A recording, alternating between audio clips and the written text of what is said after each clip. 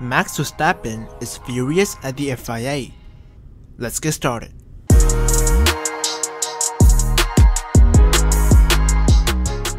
Lance Stroll took pole position during qualifying, but the stewards were investigating him after the session.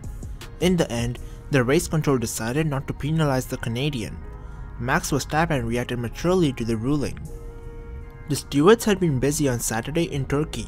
During qualifying, there was not only a surprising pole sitter, but plenty of other things happened on the track. Afterwards, several drivers were called to the steward's office, including Lance Stroll, for ignoring yellow flags. The Canadian awarded a penalty, while Lando Norris got a grid penalty of 5 places for the same offense. A penalty for Stroll would be the only way for Max Verstappen to have gotten a pole position, despite the fact that he dominated most of the qualifying.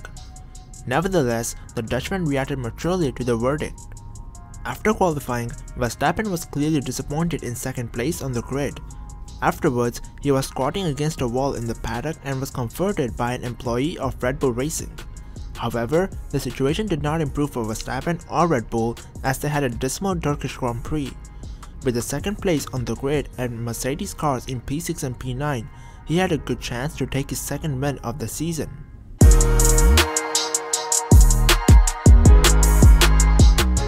As the chaotic Istanbul weekend continued, fans were shocked this afternoon when the green light was given for Q2 while marshals were still removing Nicholas Latifi's stricken Williams from the gravel trap at turn 8.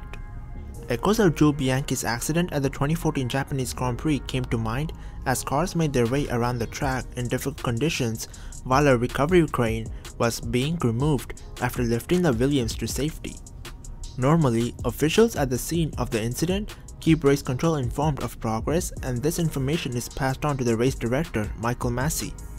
It's understood that race control was informed that the recovery crane would be cleared by the time the first cars arrived at the scene. However, a problem navigating a gap in the barriers meant the crane was still at the rear of the runoff where Latifi's car had been.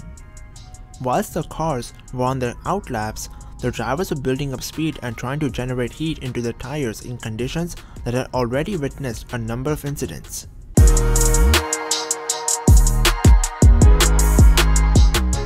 Lewis Hamilton described the Turkish Grand Prix track at Istanbul as terrible after his first qualifying flop of the year on Saturday, as Racing Point's Lance Stroll, flourishing in the slippy conditions, secured the pole position.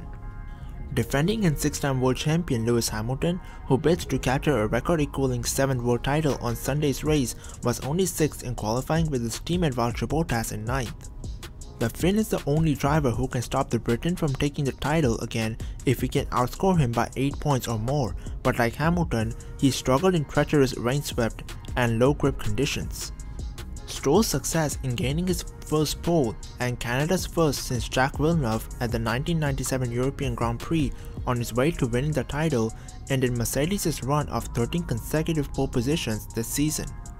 Anyways, now it's time for meme of the day, and here it is. Look at this little battle. Charles Leclerc locks up on Sergio Perez. He was trying a move to get second place in this race. Perez comes back at him. Sebastian Vettel comes back at Charles Leclerc. Sergio Perez, for the third time in his Formula One career, can see the checkered flag and takes second place in a race. Sergio Perez on the podium. Sebastian Vettel is back on the podium. And Charles Leclerc, who had the podium in his sights, has to settle for 4th. And that's been it for this video. If you enjoyed this video, then make sure to leave a like and don't forget to subscribe.